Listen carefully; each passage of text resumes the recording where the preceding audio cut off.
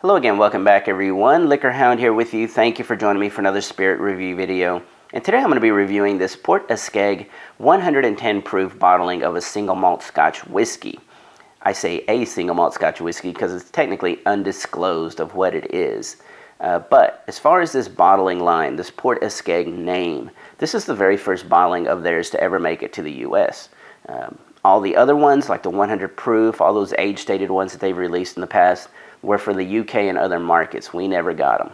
So when I saw this one on the store shelves, just had to pick it up. And a retail pricing on it was only $60. Again, this does say single malt Scotch whiskey on it, so we know it's from one distillery. Now, where is Port Askaig? It's kind of on the northeastern side of Islay. It's a port there, very, very small town. And nearby, within a mile of that actual port, is Caol Ila. A little further north, a couple more miles, a few more miles, I think it's like 3 or 4, is Bunnahabhain. And so they like to bottle a lot of Caol Ila under this name. And that's what we have in this bottle. It's a very, very young Caol Ila. Port Askaig, they never do any chill filtering. They never add any color. So what you see is pretty much what you get. And what we have here is a very, very faint, almost straw, very light straw color. So it's going to pretty much tell us that it's either been on a very, very tired barrel or it's young. And this is going to be young. All right. So again, we got the retail pricing, $60. And let's go ahead and get to the nosing. Wow. Right away, what jumps out of the glass is it's buttery. It's a lot of lemon zest. And those are the first two things. I mean, the peat smoke is definitely noticeable, and it's a very, very clean smoke. It's kind of it's almost meaty. It's not sooty or ashy smoke. Lots of brine coming out, so we're getting this salty sea air aspect. It's not really fishy, so it's kind of like it's not down on the beach where you might get some of that fishiness going on. This is just the sea air. A little bit of vanilla, a little banana, and a good malt coming through on the nose. All those are kind of not the vanilla, but the banana and the malt is kind of a new make characteristic, so a very, very young whiskey. All right, so now we go to the taste.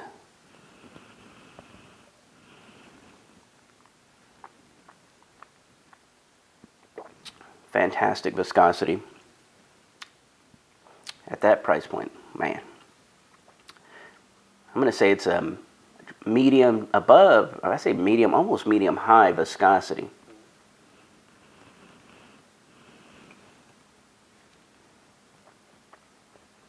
And that buttery lemon oil thing that you're getting on the nose kind of comes through right away on the palate. It's fairly sweet. It's almost like a buttercream frosting type thing with lemon zest on top of it. A little salt thrown in there because the brine does come through on the palate. As far as that little bit of banana I was picking up on the nose, it's kind of in here, but it's very, very low, very faint. It's not like something you're just going to be, keying on. Cinnamon is in there. It kind of gives you a nice warming cinnamon swell. And then the peat smoke that comes in, again, just like it knows. It's not really sooty or ashy or creosote or anything, harsh. It's very, very nice, and when you chew on it, it's clean peat smoke. Maybe a little bit of a meatiness to it, but it's not like a Mortlock or anything like that, where it's this big, heavy, dense barbecue thing going on. Not like that. This one's more focused, to me, it's more focused on the things that happen up front, which is the buttery, butter frosting with that lemon zest. It's kind of that sweetness that lingers throughout. And even though that smoke has a little bit of meat to it, it can't just overcome everything else. It's just so balanced in there. It does not drink 110 proof. I actually think this drinks closer to 100.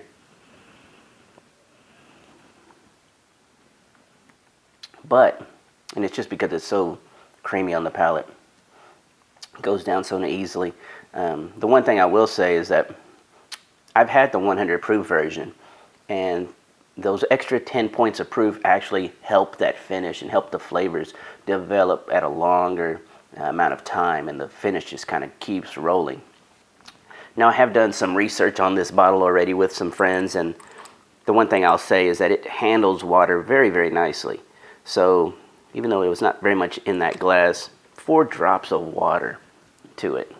And you think, man, you know, that might really kill some other whiskeys, but here it just takes the water great.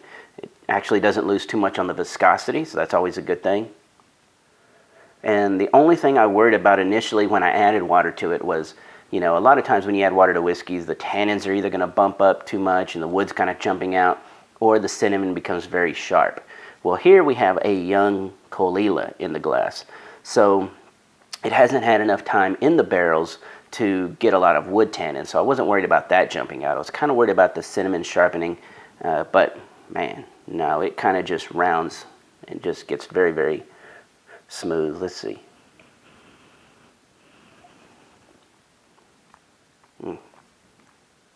Still viscous. Very, very nice. Yeah, the cinnamon level kind of lowers just a little bit. Everything else is still there.